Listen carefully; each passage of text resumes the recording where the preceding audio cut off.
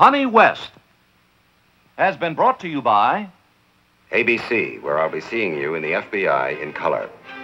I'm Ephraim Zimbalist Jr., inviting you to join me every Sunday night. What in the world is a detergent-based shampoo doing with your lovely cosmetics? Most leading shampoos are basically synthetic detergent. Not Breck. Breck is the natural formula shampoo. It cleans, shines, manages, but never over-cleans. What do you want with detergent hair when you can have beautiful hair by Breck? You're about to see the reason why new Breck Hair Set Mist is better than other leading hairsprays. 5. Oh. Other hairsprays drip. They're wet and runny. They can soak your hair, drag out the curl, leave hair stiff and lacquery. But not Breck. Its new filtered formula starts holding before the others even get dry.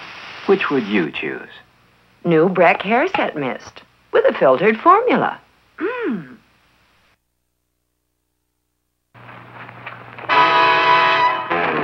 Honey, you're so beautiful. No wonder guys flip over you. Oh, Sam, you're so sweet. I hear the viewers here in Dallas-Fort Worth are flipping over the great Friday night lineup on WFAA-TV Channel 8. Like, for instance?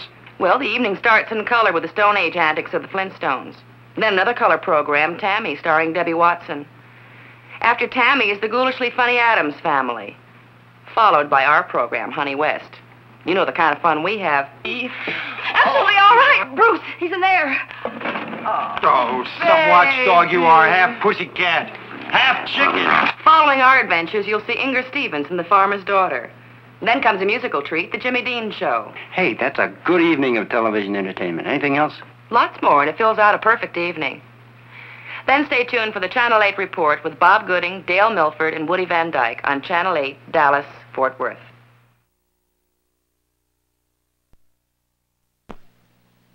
I'm Anne Francis.